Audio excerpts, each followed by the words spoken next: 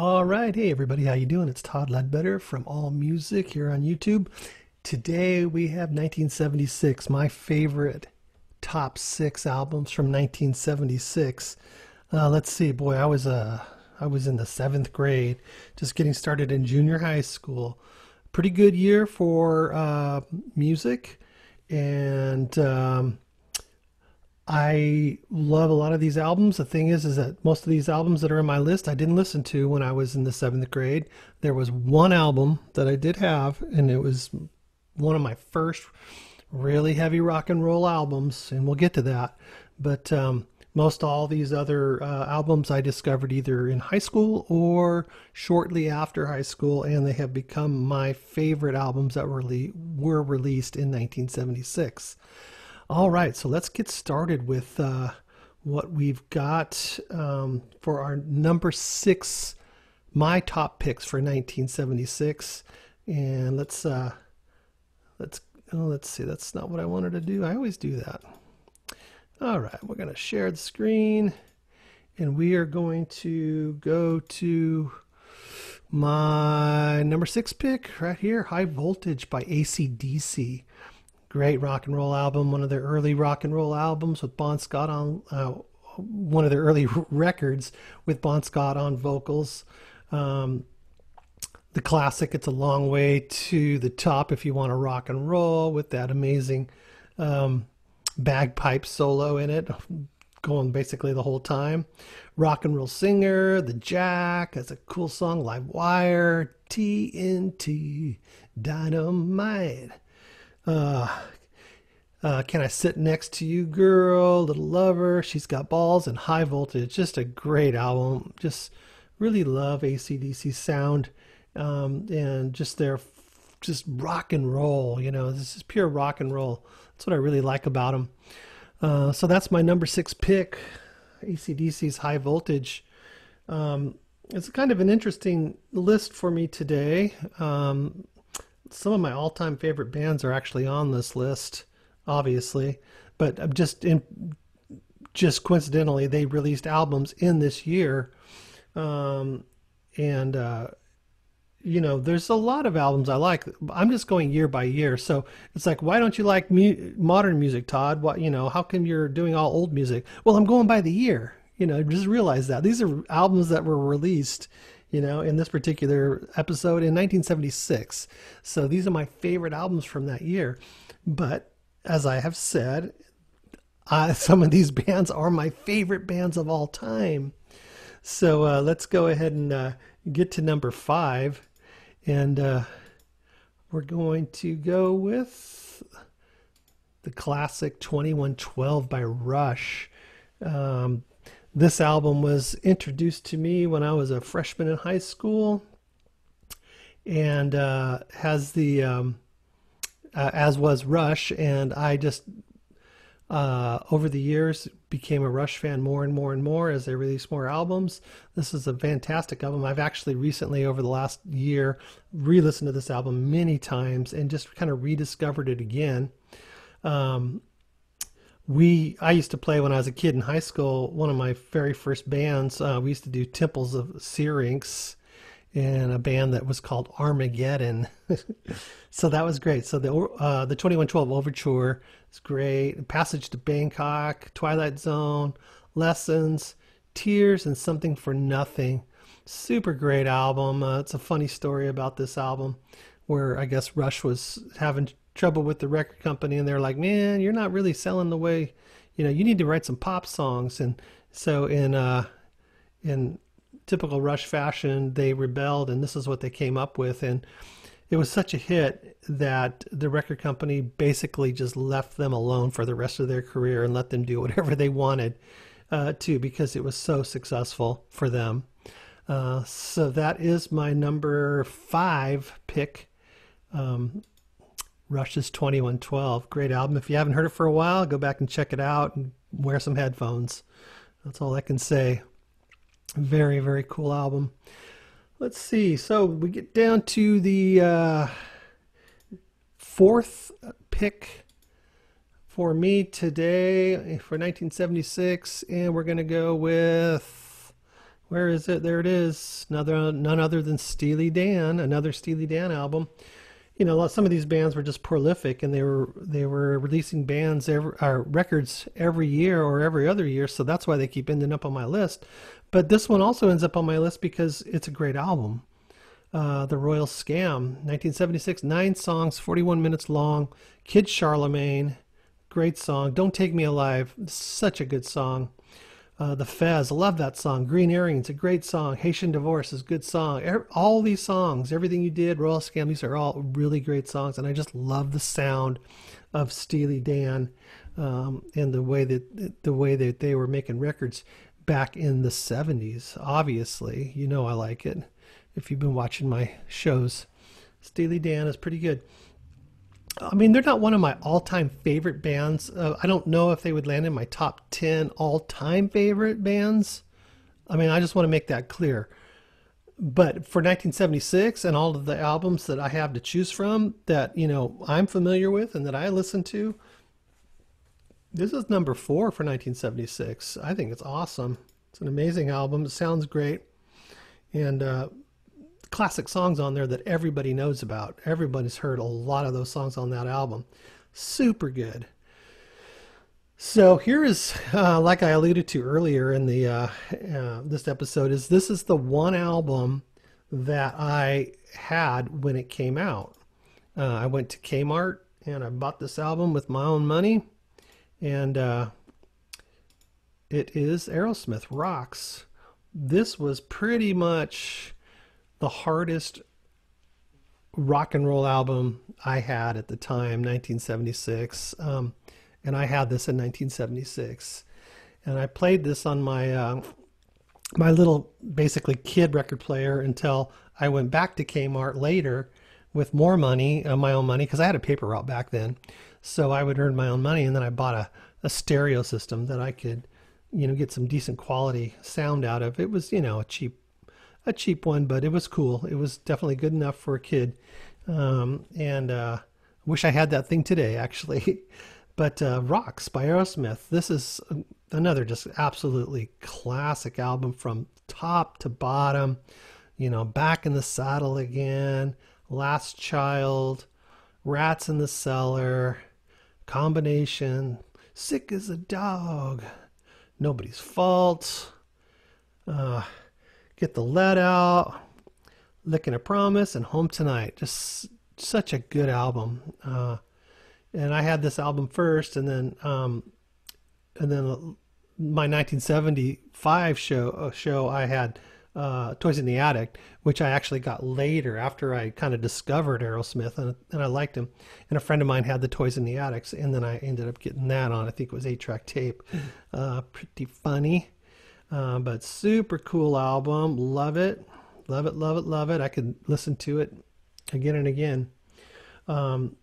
Now here's where it gets a little bit, I mean, I got my 1 and 2 now for 1976, and it's basically a tie. I mean, I can't really say that I like one more than the other. I mean, maybe the way I have them listed, I'll just stick with it. But it's the same band, actually. And one of my favorite bands, if not my favorite band of all time, so definitely in my top 3. As we go to, here you go. It's a Genesis album once again, Trick of the Tail. Now this album, I don't know if you're laughing or not, but yeah, I like Genesis. Trick of the Tail. So this is the first Genesis album without Peter Gabriel on vocals. So this is, yeah, without Peter Gabriel. So Phil Collins takes over on vocals after, I guess, a search for a vocalist that they couldn't find, and he decides, let me give it a go, let me try it, and it worked out, and he became the vocalist for the rest of their career, basically. But an amazing, amazing album. I love this album. It's got some incredible songs and some basic Genesis standards.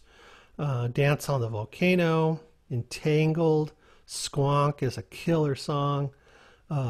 Madman, Moon is just great. All these songs are great songs. Robbery, Assault, and Battery. Ripples is a beautiful song.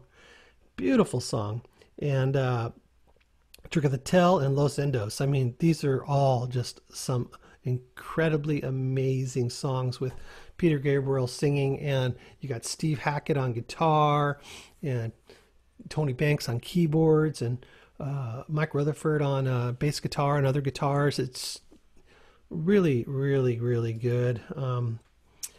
I've listened to this album over and over and over for years and years and years. I still listen to it. I go on like binges where I just listen to Genesis for weeks and months on end, just always discovering and hearing the music and learning new things about it. It's just really good. So, well, I kind of, spoiled number one because you already know it's going to be a Genesis album, my number one. Oh, by the way, let's see. Trick of the Tail was released in February of 1976, and then Wind and the Wutherings was released in December. I don't know how they can come up with this kind of quality music in that kind of span of time, but they certainly were prolific, especially this year, because these songs are amazing as well. Every one of them, from top to bottom. 11th Earl of Mar, One for the Vine, Your Own Special Way. It's a great, beautiful song sung by Phil Collins and written by Mike Rutherford. Wat Gorilla, All in a Mouse's Night, Blood on the Rooftops. These are amazing songs. Unquiet Slumber for the Sleepers, In the Quiet Earth, and Afterglow. From the album, just it plays so well from song to song. One song just building up and leading into the next mode in the next song, and you're just so satisfied at the end of the song that you just enjoyed, and you're like, oh, it's over, but you're so satisfied because the next song that comes up is just as good, and it just leads into the next song. Amazing album, amazing group. Love Genesis. Couldn't say it enough. But that's my list. That's my quick list. Not a lot of detail about these. I encourage you to check some of these out for yourself. But also, let me know what you liked in 1976. Write it down in the comments. Give me some ideas of what you were listening to back then, or what your favorite albums are that maybe like me you discovered later on in life that were released back in 1976. I mean, there was a lot of other albums that were released in 76. It wasn't that hard of a choice for me, frankly, to pick out my favorites, but there are a lot of other ones. The Eagles' Hotel California came out, Station to Station by David Bowie. Thin Lizzy's Jailbreak came out, Black and Blue by the Rolling Stones, ELO, A New World Record, that fell off my list as I was going. It was there, as well as Queen's Day at the Races. That fell off my top 6 as well. If I was doing a top 10, they'd probably be on there. But also Dirty Deeds Done Dirt Cheap by AC/DC was released that same year. Paul McCartney and Wings, Rainbow Rising was there. Kiss had released albums. Silk Degrees by Boz Scaggs. I mean, I had that album when I was a kid. That's a great album. Love that one. It just goes on and on. The Pretender by Jackson Browne. Let's see what else we got. Kansas Left Overture. I listened to that thing all the time when I was basically, I think, starting in about 9th grade. And then Boston, their first album, great. That would be in my top 10 for sure. Frampton Comes Alive I bought that myself at the record store. Fly Like an Eagle from Steve Miller. Just so many. Amigos by Santana. Rod Stewart, A Night on the Town, great album. Love that album. I actually had that album in 1976. I used to listen to it all the time.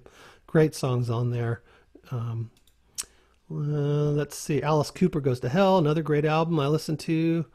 Let's see. It goes on and on. Oh, well, there's the Greatest Hits by the Eagles was also released. That was a huge album, and it has just amazing songs. And that thing's one of the biggest selling albums, of all time. It's up there pretty high, probably in the top 10 of all time selling albums, I do believe. Taken to the Streets by the Doobie Brothers, Styx, Crystal Ball.